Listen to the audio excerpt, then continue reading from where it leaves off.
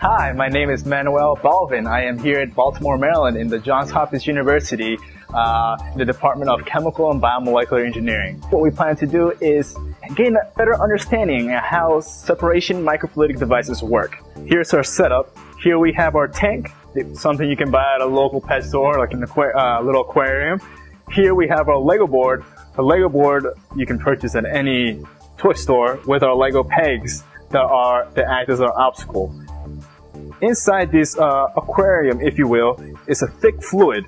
This thick fluid is composed of glycerol. I am going to drop a small sphere down the array of obstacles. The smaller sphere moved more in a more zigzag motion, whereas the larger spheres tended to go down one straight column.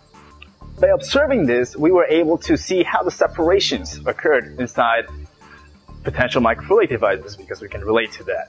Also, we were able to predict how the particles move around obstacles. We hope that this understanding can also help others in their investigations in separations in microfluidic devices.